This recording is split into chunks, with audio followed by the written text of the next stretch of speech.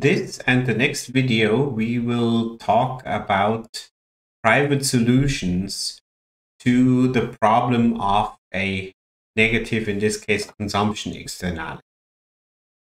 So what we will do is we will illustrate the problem and also the solution using the tools we already know for the smoking example. So we will use Edgeworth boxes, and we have two consumers, one who is a smoker and another person who hates smoking and who basically has a utility loss from the fact that the other person smokes.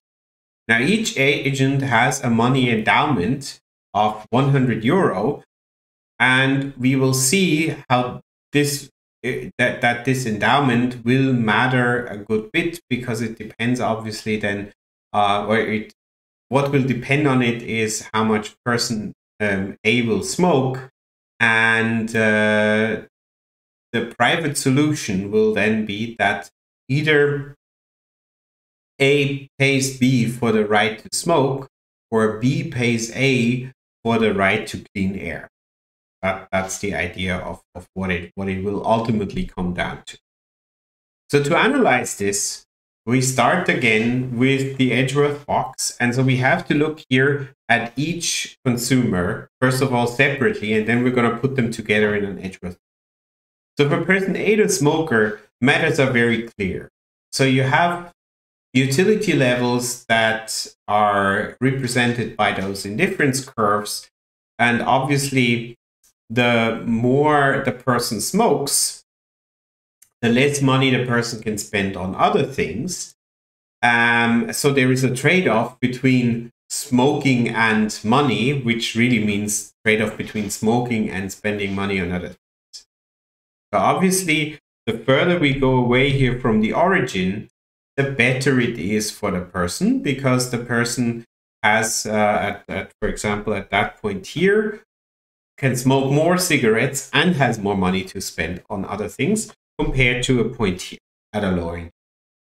So that's standard things you've seen before. Now for B, we have to use a little trick, right? Because obviously for B, it's also better to have more money than less.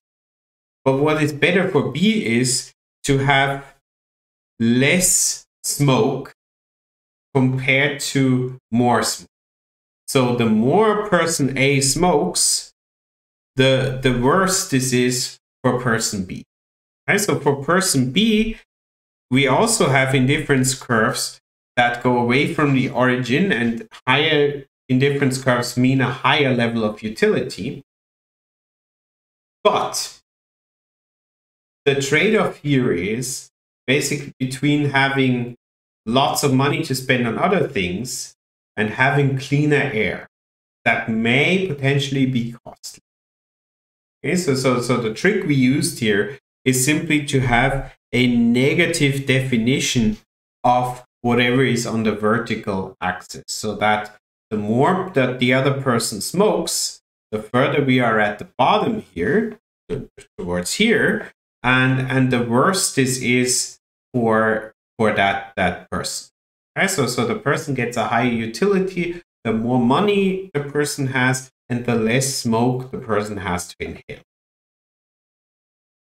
What that gives us is we can actually put all those things together in an Edgeworth box, right? And so we have again person A's origin is down here, person B's origin is up here, and then we have the utility level of person A increases as we go from that person's origin northeast, and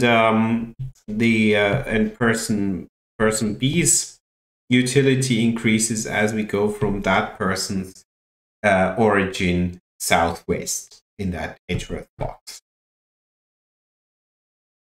So what we're going to introduce now, and that is crucial for understanding what the Coase theorem tells us and how it operates, is we introduce property rights. And so we assume that there is no trade in those property rights. So It's either that one person owns the right to clean air, and that it only makes sense if B owns that, or A owns the right to smoke.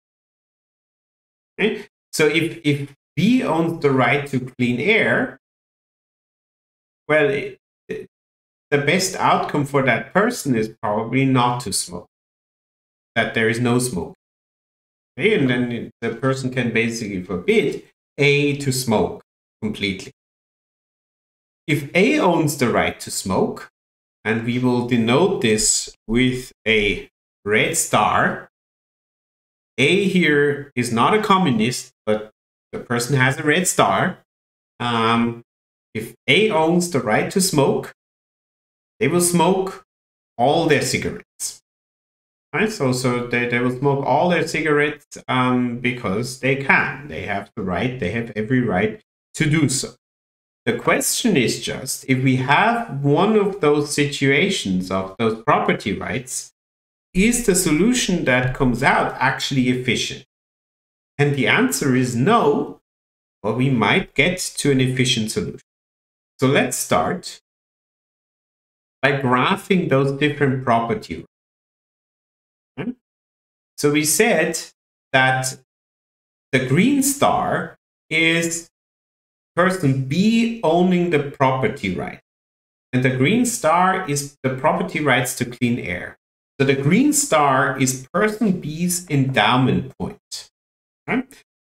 So person B, from the perspective of person B, what it means is we are here at the level of 100 euro endowment. So it splits exactly the horizontal axis 50-50. The total endowment is 200 of money. A owns 100, B owns 100.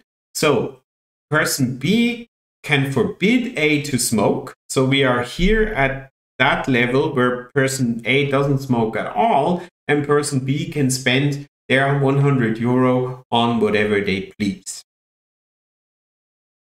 So that's the one scenario. That's when person B owns the right to clean air. That's the green star here. So you can see it down here. Now, the red star is different. That indicates the endowment point if person A owns the property rights to smoke. So has simply the right to smoke. In that case, person A smokes the maximum amount they can and also spends 100 euro, which is that line. Okay? So we will see these are the two endowment points under those different property rights. The property rights matter a lot for what the endowment points are and what the potential solutions might be. And now we use the tools that we learned in lecture 2, which is look at those indifference curves that run through those endowment points. And you can immediately see that neither of those endowment points is Pareto efficient. Why is that? Well, because in either case, we have gains from trade. So we have, it's not from trade in the property rights, but we basically can get some efficiency gains. And how are those efficiency gains? So first of all, where are they? Well, they are in these two blue lenses that are indicated by those indifference curves that run through the endowment. So from the perspective of the green star, and this is person B owning the right to clean air, we can move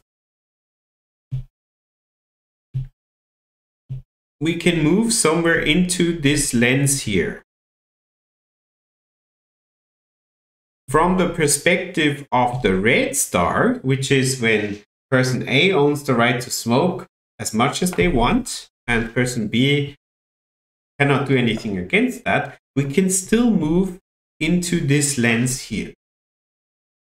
Now, what does this mean? Let's start with the example let's start with the green star and moving basically northwest from there.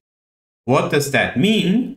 Well, in that case, what it would mean is that person A would pay person B for the right to smoke. So person B in that case would have a bigger endowment because they get, let's say, if we move to that point, they get this much from person A, right? But person A in compensation no longer smokes 0, but now smokes at that level.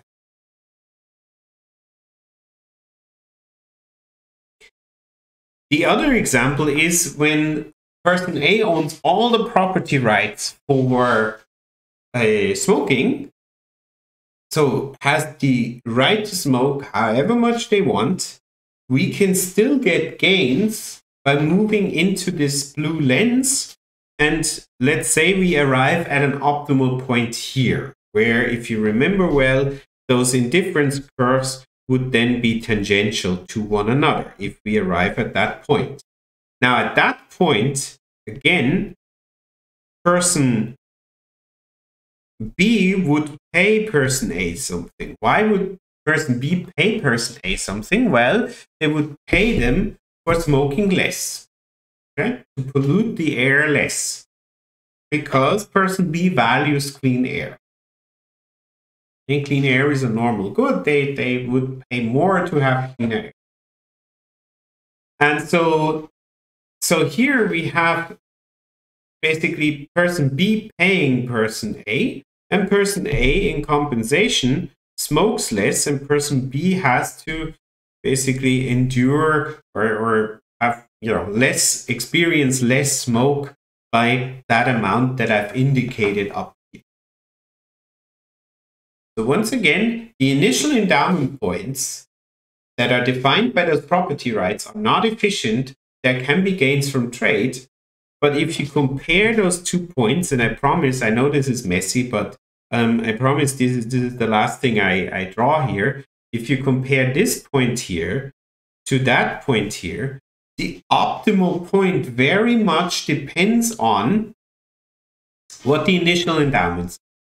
So who owns the property right? The person will always be better off.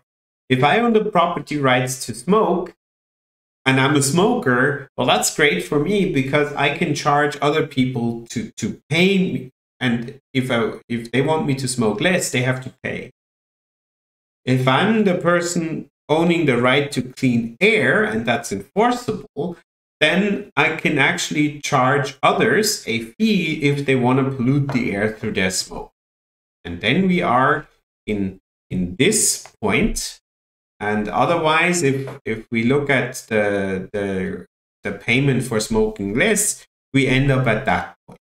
Okay, and so you can see this point down here is obviously way more advantageous for person B, whereas this point is way more advantageous total for person A. So the who owns the property rights has a huge advantage in this. But we come to a Pareto efficient solution. That's the point here. So through charging these fees, paying for clean air or paying for smoking, we can actually get to a Pareto efficient solution.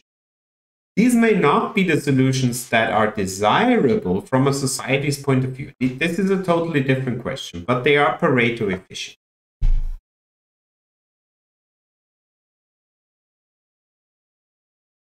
Yeah, so that slide just summarizes that. So we have a missing market here, which is the market for the rights to smoke. But there can still be negotiations between those that correct for this externality and come to a Pareto efficient solution. How this is done, we will talk about in the next video.